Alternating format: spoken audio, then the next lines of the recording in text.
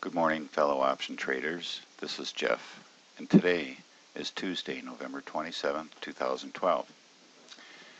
Got my first cup of coffee under my belt, and I'm ready to rock and roll.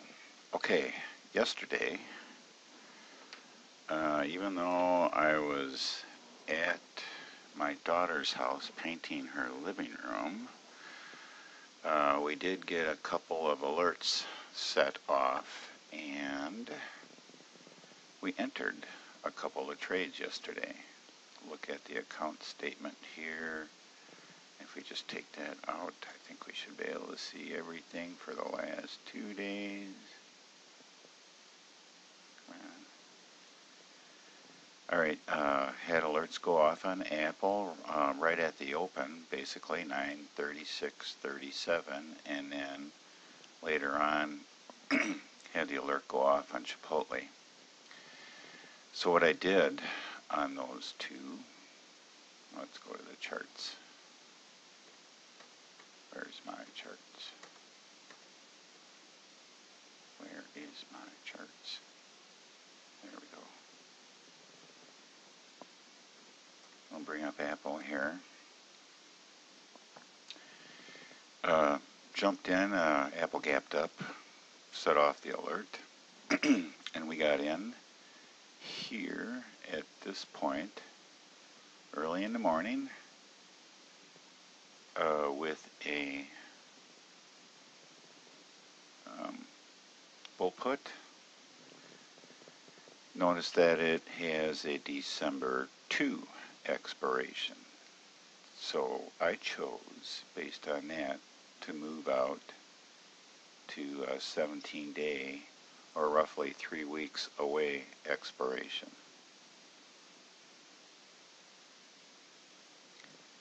And the other trade from yesterday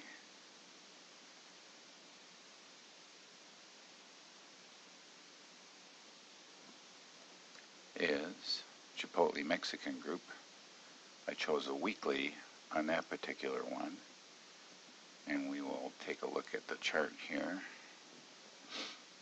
I have to say, I apologize, I have not updated my open positions or closed positions, the monthly performance. I haven't done that recently, and I'm in the process of getting that updated, and probably by the time you see this video, I'll have it posted on my blog. But we entered Chipotle yesterday, and this is what it looks like with a bear call. It was around this time of the day, around 1300 I think it said, when the alert went off. I put down the paint roller and opened up my laptop and executed the trade. Went back to painting. Alright, I thought that I would show you something interesting today before we look at the scans. I thought that I would have us all take a look at the risk profile using SPY as a weighting factor. So let's see here, we will hide simulations and go to portfolio beta weighted. And it's beta weighted based on the SPY, which has a beta of 1, and that's kind of what you want your when you want to look at a whole portfolio. That's what you're going to be looking for, is something with a beta of 1, and SPY, of course, is always 1. So always use SPY. Alright, so this is what the portfolio looks like. It's a bullish portfolio for right now. As long as SPY keeps above 136, according to this, we should be okay. And it's showing that right now the open positions are up a total of 411. The red line, of course, is expiration for 11/26, but we could, I don't think it's going to matter. It's just taking into, I don't know what expiration it's using because we got a lot of expirations here. This is the probability date over here and really has nothing to do with expiration. So the red line, I'm not sure if it's the next monthly expiration that it just automatically assumes it's going to take a look at. I'm not sure, which I think is the reason for this kind of dip in here. But part of the reason for the dip might be the couple of bearish positions that I have open right now. Like I have the insurance policy calendar on the Qs, and Chipotle also has a bearish position, so that may be the reason for this little bit of a dip here. But I thought you might be interested in taking a look at that. From a delta perspective, the portfolio has a 91 delta, which is anytime your delta is positive, you're sort of leaning towards the bullish side. If it's negative, it's bearish. Theta is interesting. The estimate is $30 a day, but a lot depends on which way the market moves and what happens to volatility, and above all, what happens to this gamma. I'm not planning on getting into the Greeks today. All right, so that's the portfolio. So let's go back to single symbol. All right, quick look here at a few things. Let's take a look at the VIX. It was strange yesterday because the market just was down just a little bit, but the VIX popped up pretty high here for I don't think that matches exactly what the market was doing, but I'm no expert at this. Honest to God, I'm not. I leave that up to more people that are into this much more, like the Sosnovs of the world, and the people that are on the Think or Swim lessons every day, which if you get a chance, you really should check that out. But what I do find a lot of people have been saying lately is that a better fear indicator is the 30-year bond. And what this is telling us is that if people are leaving bonds, that the money has to go someplace, and it's going into equities, which means the market should be, when the bonds make a move down like this, this is a bullish indicator for equities. But you can see here that bonds have been climbing on the weekly chart pretty steadily. So that looks a little bearish overall. Short term, spit it out, Jeff. Short term bullish, long term bearish, according to that. The current thinking anyway. I don't know, maybe they're all crazy. Alright, that's why they call them the talking heads. Alright, there's a bunch that we don't have to look at. We don't have to look at Apple. We can take a look at, well, we're in Amazon, so we don't need to take a look at that. We're not in Baidu, so, alright, downtrend. This could be, we're still waiting for maybe something to happen in the next couple of days on Baidu. Sure would like to have K at least get above 80.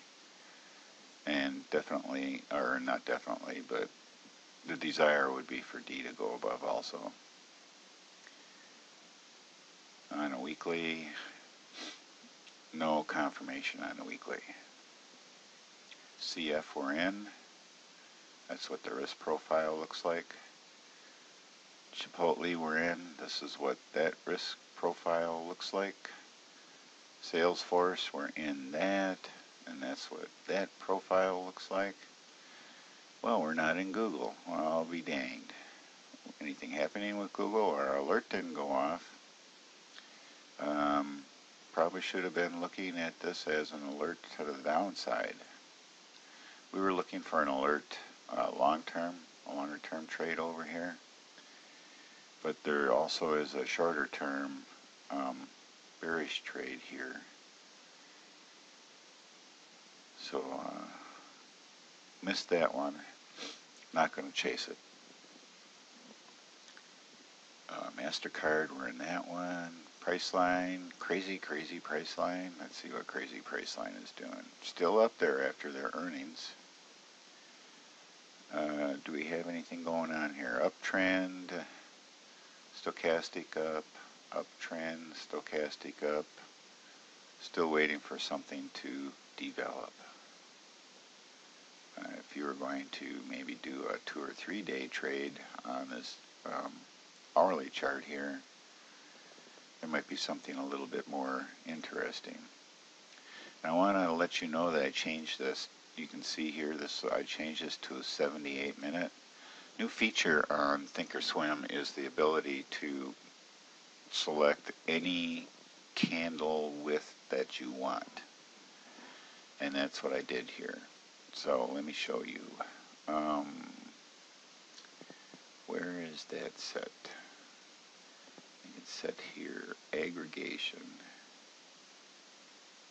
And it's 5 days, and you can select custom.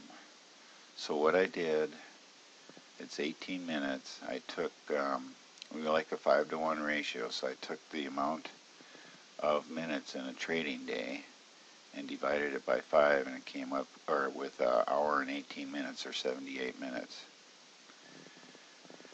But the unfortunate part is, even though I have after hours shut off here, this candle, the very first candle each day, starts, and if you look down at the bottom, you'll see it starts at 8:48.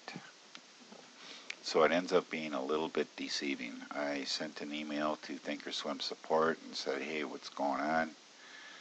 And they said, too bad, so sad.